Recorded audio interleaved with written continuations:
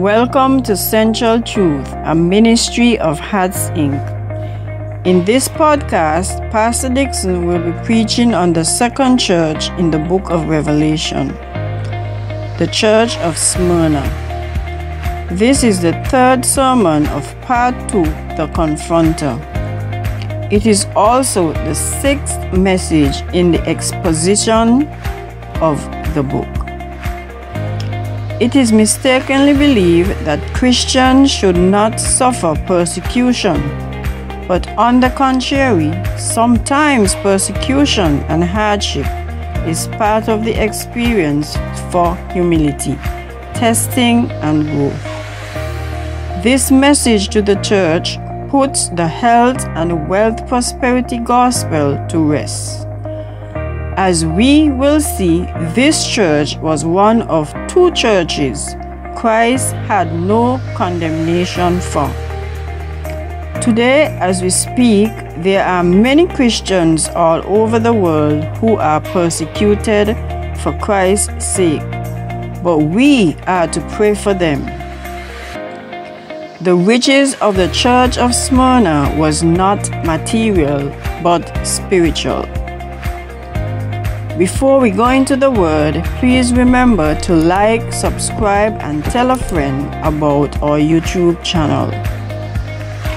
Now turn into your Bibles to Revelation chapter 2, verse 8, and let us go into the word with Pastor Dixon. This morning, as we continue, as we go through the book of the Revelation, and we are going through chapter 2 to chapter 3, dealing with the 7 churches of the book of Revelation. These 7 churches are the churches to which the book was written to directly. And we know in chapter 1 we dealt with the encounter when John received that revelation from Jesus Christ, his experience when the Lord appeared to him. Now we are in chapter 2, the confronter, where God is confronting his church. And he is saying some things to his church. And we looked already at the first church, the church of Ephesus, which is the loveless church. It does not mean that they did not have any love. They lost their first love, so they love less. Their love was less than when they started. And God had to pull them up and encourage them to get back to their first love. Now we are here at the church of Smyrna. The church of Smyrna. Well, Smyrna means bitter, from myrrh, bitter. And as we go through this church, we are going to see why it is called bitter, or let me put it this way, why the city is called bitter, but not only that, why the people in this church of Smyrna also reflect the bitterness of the city. The people in the church of Smyrna were good people. But they were facing bitter times. Times were hard and times were bitter. Even though Smyrna was a rich city, it was one of the independent city. When I said one of the independent city, one of the most well-to-do cities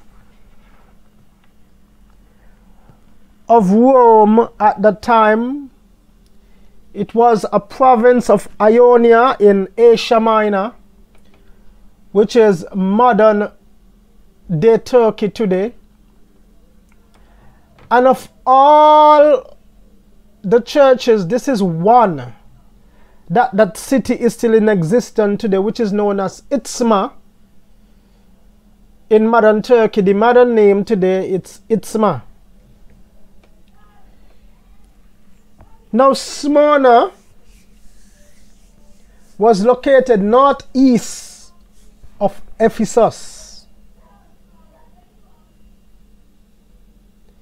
The city participated in what we call, that was mentioned in the church of Ephesus, emperor cult worship, which was introduced in BC 23 on the emperor Tiberius.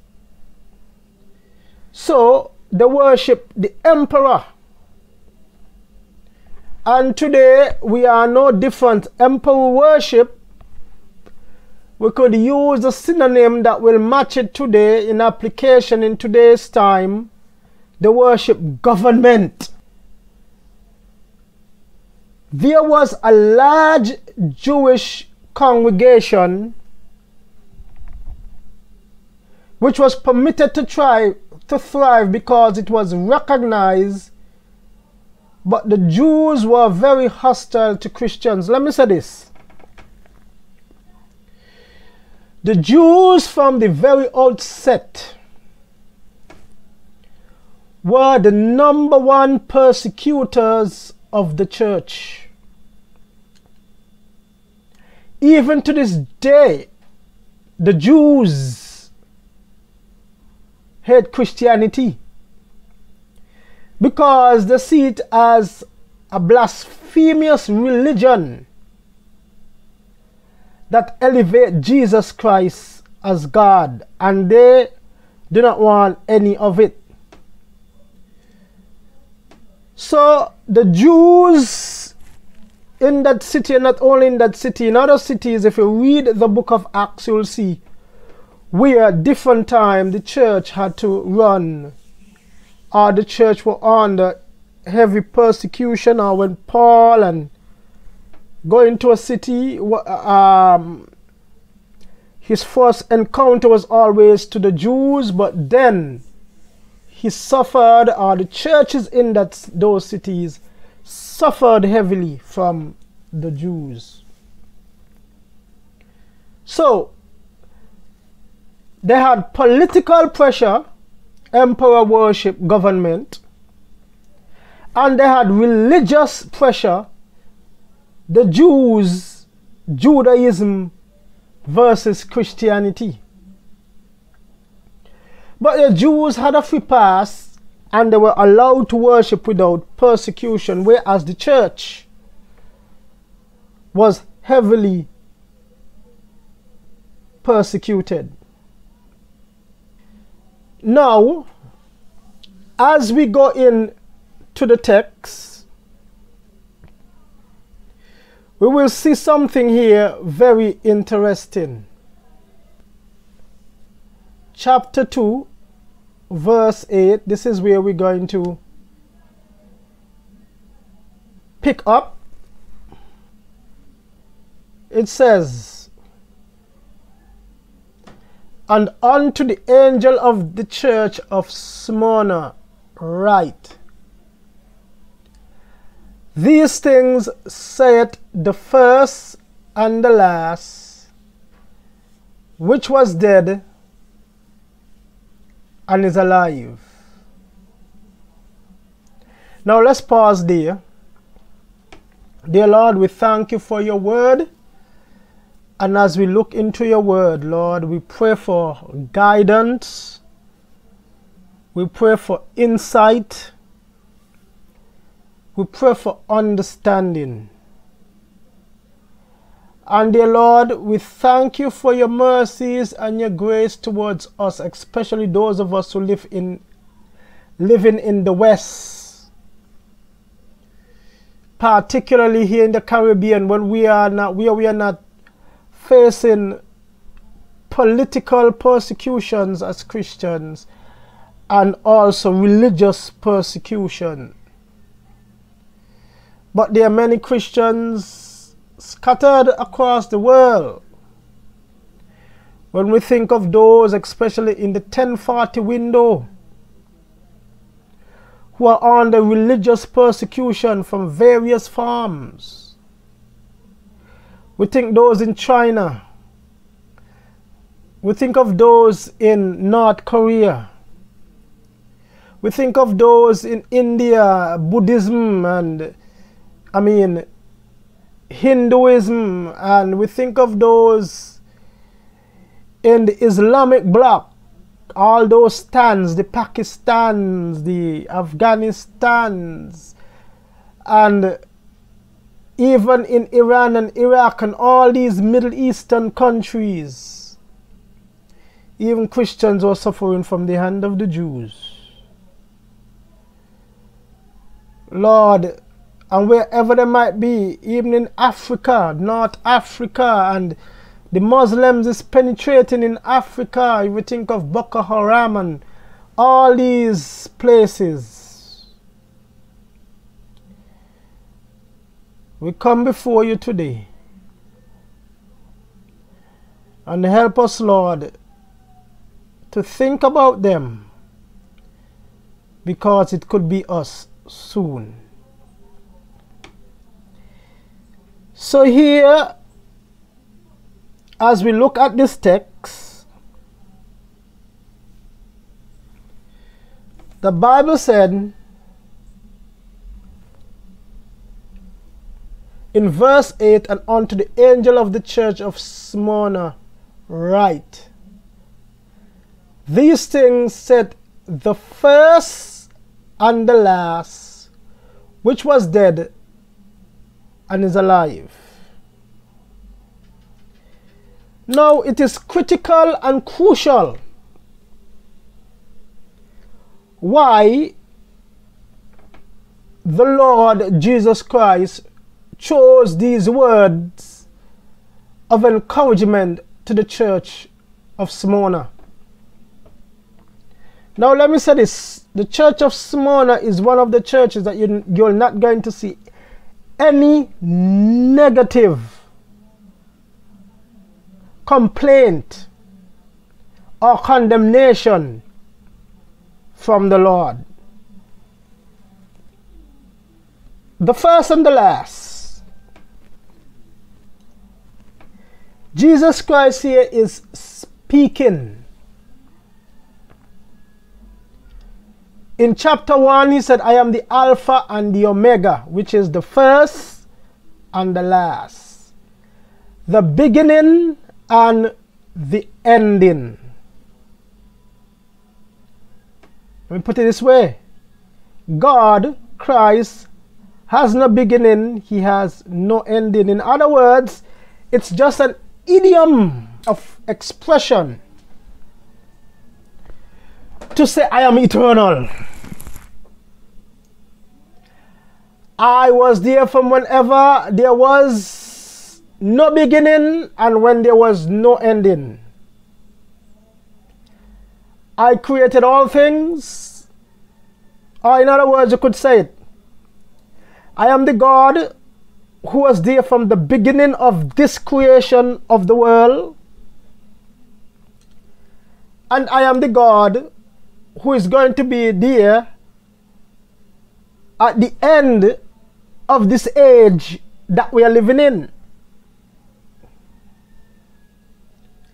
So when we think of this term, the God,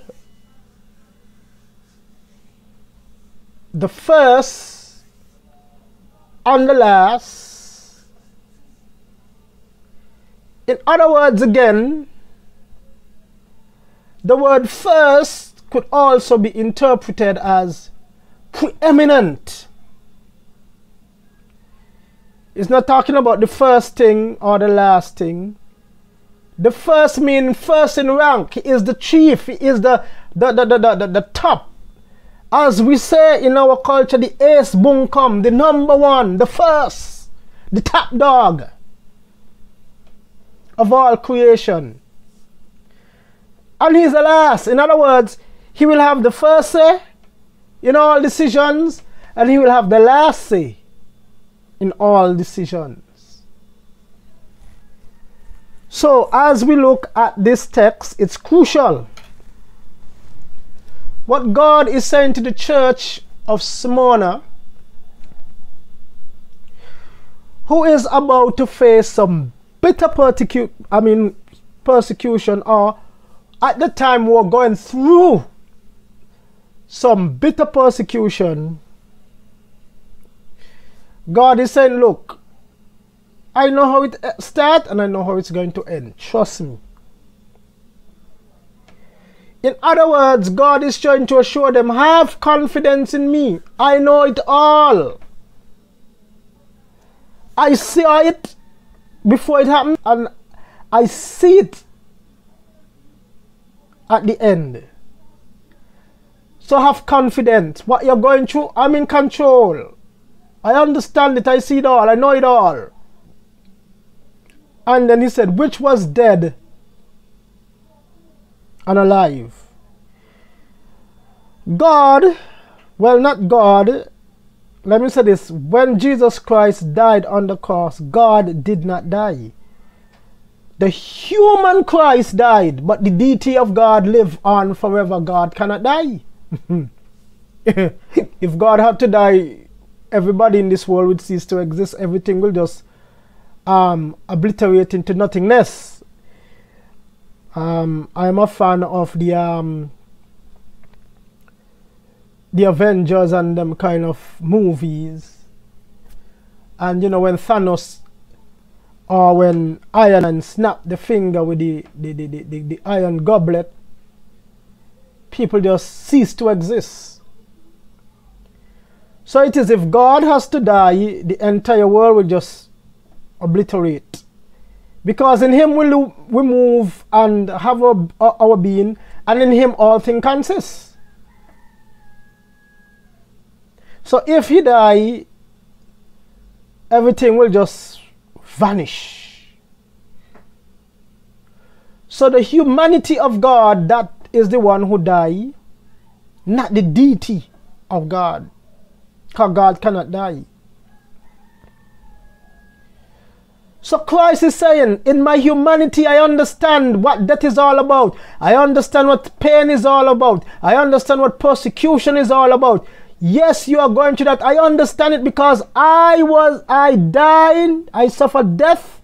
But yet the thing about it, I not only experienced all of this, but I conquered it. So, the one who has the first say, the one who has the last say, the one who experienced what suffering is all about and die from it, but it did not end there, had the power to rise again from the dead. It was crucial for this introduction. And the point, bring me to that point, the declaration, the message to the angel of the church, the messenger of the church, the angelus of the church, or it could be the pastor of the church, from Christ. And God is saying, I know. The identification with suffering, that's point one. God knows what you're going through, church. All of us who are here, whatever we are going through, God knows it all. Good time, bad time, hard times. But this message is to the persecuted church. Remember in Matthew chapter 24, turn to Matthew chapter 24, and we are going to look at a few verses. Let's look at verse 6 to 8. Jesus speaking. Matthew chapter 24, Jesus here speaking, and he is telling his disciples, they came to him after Jesus Christ was in Jerusalem, and he rebuked the scribes and the Pharisees, and he was coming out of the city, went to the Mount of Olives, and then his disciples, so Jesus looked at that beautiful temple, and Jesus Christ replied, look, all these stones you see, they will be crumbled down, and so on. But when they reached the Mount of Olives, they asked him, so when shall these things be? The end time. And Jesus said, and you shall hear of wars and rumors of wars. See that ye be not troubled, for all these things must come to pass, but the end is not yet. For nation shall rise against nation, kingdom against kingdom, and there shall be famines, pestilence, earthquake in divers places. And these things are the beginning of sorrows. Then shall they deliver you up to be afflicted, and shall kill you. Some people say, well, this is not the tribulation as yet. Further on, as you go down, we're going to see, look at the pronouns, the language. You, he was talking directly to his disciples who are there. Verse 9, then shall they deliver you up to be afflicted, and shall kill you, and you shall be hated of all nations for my name's sake. And then shall many be offended, and shall betray one another, and shall hate one another. And so we are seeing right here, Jesus Christ is talking about the church age from the beginning of the church. When we read the book of Acts, Jesus Christ was already ascended into heaven. He here speaking to his disciples. He tell them, go into all the world, preach the gospel. But in doing so, it will not come with an easy price. It will come with a cost. That's why Jesus Christ said, if you're truly my disciple, take up your cross and follow me. Now here it is, it's persecution. And Jesus is telling the church, because of my name, when you go out and preach the gospel, you'll be hated. You'll be ridiculed, you'll be mocked, you'll be despised. Some of you will even be persecuted. As I said, we see the early church on the various emperors a lot of them were persecuted from the Jews, different cities they went to. They were persecuted from different emperors during the early Roman times. The church, I mean, when we think of Nero, who was Caligula, and he changed his name to Nero. The Domitian persecution, where John was banished to Patmos, and go through. They had various persecutions. Some churches suffered severely. And this is at the end. The first century of the church was not completed as yet. John was still alive, the apostolic age. And here is a church in the city of Smyrna, was facing heavy persecution. So let's go back to Revelation chapter 2 and verse 8. It said, I know thy works and tribulation and poverty, but thou art rich.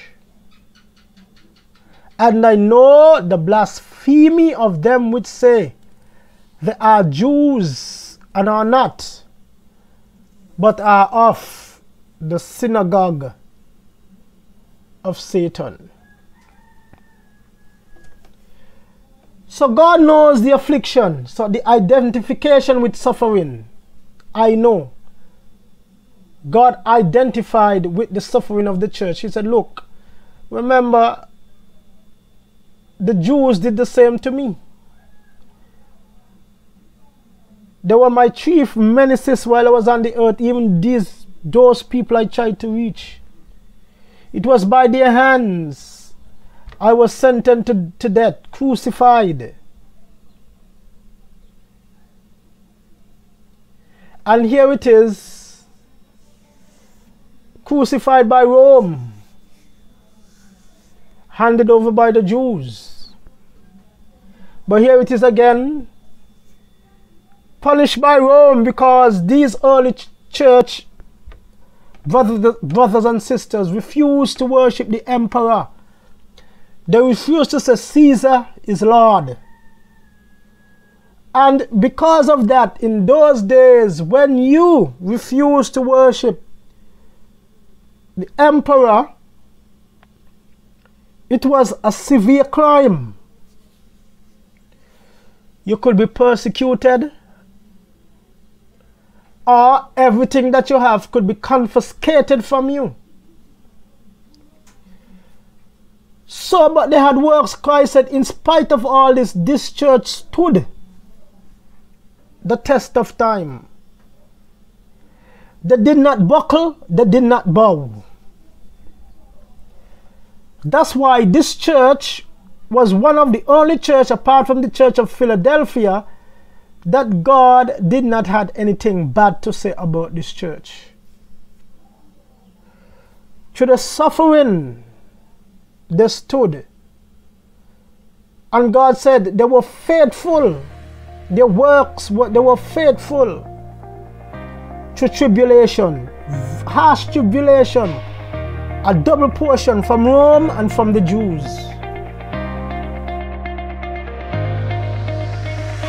Sobering words to think about as we just listened to the persecution the church of Smyrna endured, but they did not flinch or run from it. How many of us who profess Christ can stand through such affliction like the church of Smyrna faced? I hope that this two-part message will cause us here in the Caribbean to be gracious to God for affording us the peace we have in our societies and the freedoms we have to worship Him. I also pray that difficult times may not come our way, but if they do, I pray that He will grant us the strength to take a stand during those difficult times. Before you leave, if you have not already done so, please subscribe and like, tell a friend about our YouTube channel. Please tune in this weekend for part 2 of this message. Also, be sure to tune into The Main Point, a short podcast dealing with theological issues facing the church from a Caribbean context. Until next time, may the Lord's blessings be with you.